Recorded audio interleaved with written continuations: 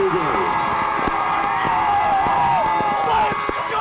State championship football played in torrential rains. It's the perfect setting for the season finale of the Blitz. We have NorCal champs Escalon High hosting SoCal champs Northwood High of Irvine in a battle for the CIF D-4AA State crown. The Cougars, fresh off their third straight Sac Joaquin Section Championship, and with a win tonight, they will earn the third state title in school history. Quite the position to be in after finishing third in the Trans Valley League. Let's get into it on the Friday night highlights. The rain stopped as soon as the game kicked off, but the strategy remained: run the ball. Adam Harper with a 5-yard rush to open things up for Northwood. But on 3rd and 10, quarterback Eugene Miata fumbles the ball, and that's recovered by Jamin Miller.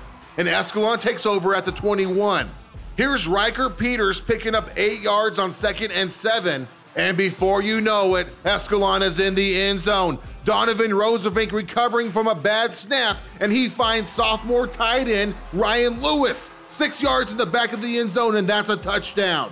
And in 5 plays, Escalon is on the board. And on the ensuing kickoff, Adam Harper shows number 3 is a player to watch. This is an excellent kick return all the way into Escalon territory at the 45.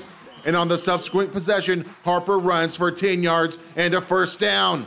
But on 3rd and 20, Miata hits Andrew Penrod for only 7 yards. And so that leads to a punt and change of possession.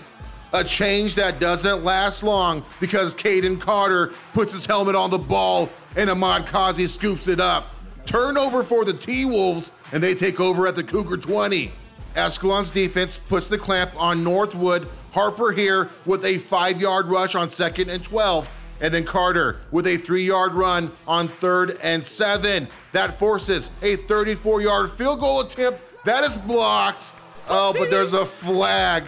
Personal foul, and that's going to give Northwood's offense a goal line scenario.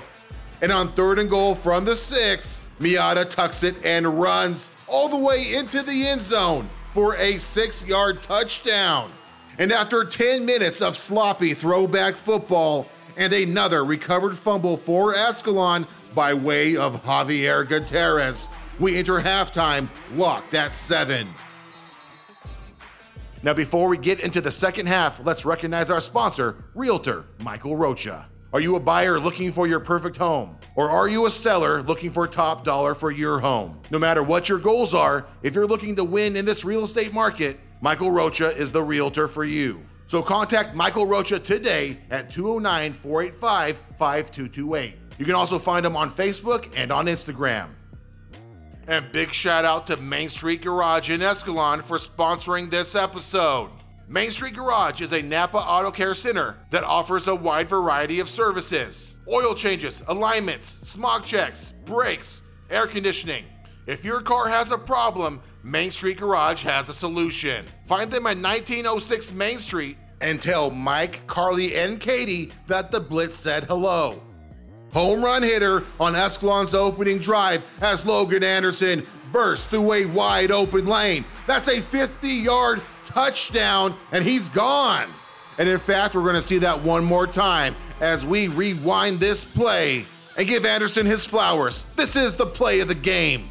And let's take a closer look. A great block by the pulling guard. I see you, Anthony Jones. And then Aiden Wilson takes care of Penrod and opens it up for Anderson to jet. And nobody is near the senior back.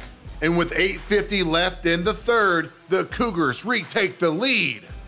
And after a Northwood 3-and-out, Anderson picks up where he left off.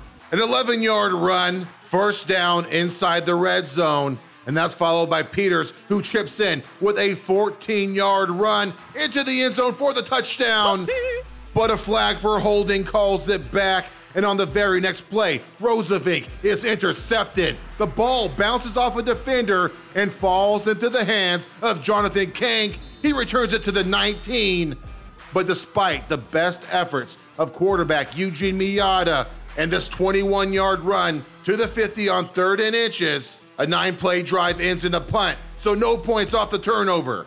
And that sets the stage for a championship drive. Peters with a 10-yard run splashing out of bounds.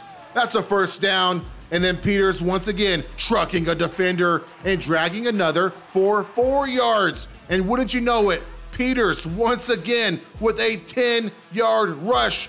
Old school grit stomping mud holes. And on 3rd and 2 from the 3, Peter plunges to the 1. And upon further measurement, it's confirmed as a first down, but a personal foul backs him up 15 yards, which is no problem for Peters. 3rd and goal from the 6. He hits the end zone and strikes a pose. 14 consecutive rushes for Peters to close that drive. A drive that chewed more than 9 minutes off the clock. And so with 3.5 minutes to go and down by 2 scores, Northwood needs to make something happen, but they're nearly intercepted in and out of the hands of Owen Nash. On the next play, Miata delivers the ball directly to Nash, and Nash makes up for his previous drop with an interception return for a touchdown.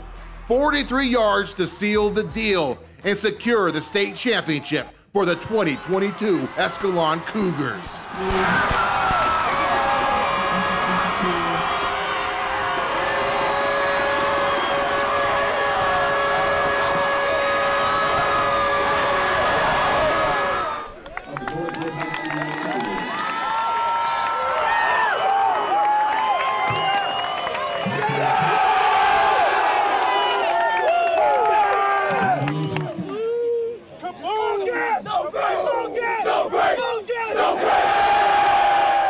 We just won a state championship, 28-7, with a pick 6 to close out the game, and this is the best feeling in the world. If you can't hear my team over there cheering because they wanted this so bad, I mean, this is so unbelievable. We knew they were athletic. I mean, their kids played hard, and they looked like they played hard on film. And they came out here. I mean, the quarterback and the running back are dudes, very good football players. At the end of the night, we were just able to make a few more plays than them. We came out with the mindset that we had to break their will. The first half, they were kind of using the disadvantage of the field or our advantage of the field against us, and they were beating us at our own game. And so we came out and we destroyed their will. We came in at a second half and we're like, okay, our line's got to step up. Our running back's got to run harder. Our quarterback's got to make a good read. Our defense has got to step up on all corners, our DNs, our D-line, our corners, our safety. I mean, it was truly amazing, and this team is tough. I mean, they're 14-1 for a reason. We're giving back to the community. Most of our coaching staff is Escalon alumni.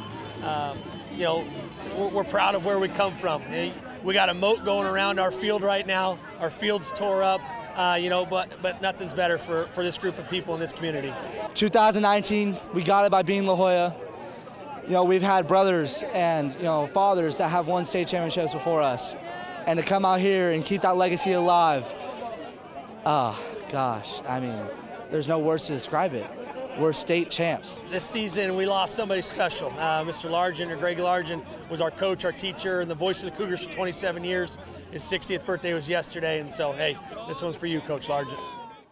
21 unanswered points in the second half to claim victory for Escalon. And now the Cougars are CIF Division IV AA State Champions. And this is the 3rd state title in school history and the 2nd under head coach Andrew Beam, who himself is a former Escalon High quarterback. I think it's safe to say he's well on his way to legendary status there at the Escalon campus.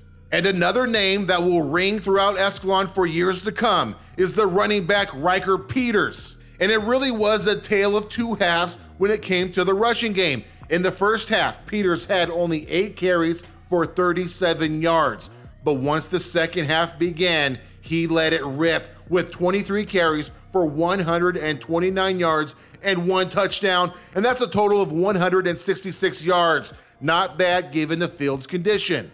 Logan Anderson, he put in some work as well, 9 carries and 1 reception for a total of 88 yards. And Donovan Rosevink, the quarterback, he finished 3 for 9 for 32 yards, 1 touchdown, and 1 interception. As for Northwood, their quarterback, Eugene Miata, he had somewhat of a rough day. He finished 2 for 9 for 10 yards, in addition to 8 carries for 52 yards. He also had an interception and a lost fumble. As for Adam Harper, he had 12 carries for 39 yards. And an interesting fact, no passes were completed by either team in the second half. Difficult conditions for these two teams to play in, but the rain did stop at kickoff like I mentioned earlier in the episode, and so things could have been much, much worse. Regardless, that field is not going to be able to be played on again, and it won't be, because that was the final farewell for the field at Ingle Memorial Stadium. What a game to end season 10 of the Blitz. That's right, there's no more games after this. And so, at the end of the 2022 season, Escalon finishes with a 13-3 record. And though we weren't able to cover the game, let's shout out a team that handed Escalon one of those losses. TVL foe Houston High, who also won a state title. That's right, the Huskies are CIF Division 5AA champions after edging out Near High 6-9. And so with that, the 2022 season officially comes to an end. I'm Frankie Tovar. Thank you for watching the Blitz.